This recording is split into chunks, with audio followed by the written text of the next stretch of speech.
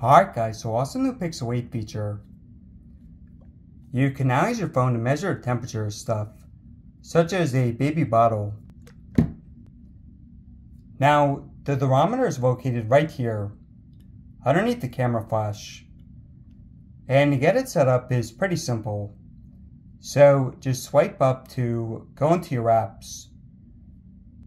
And towards the bottom you should see thermometer.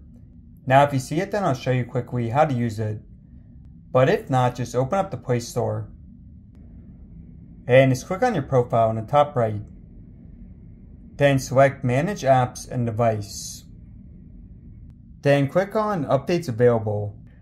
And yeah, just update all or search for the app. Alright, so once it's downloaded, then click on thermometer. And press on Object Temperature. Now you see the option here for Tap to Measure. Yeah, so it makes sense for the room temperature. Just for example, measure a baby bottle.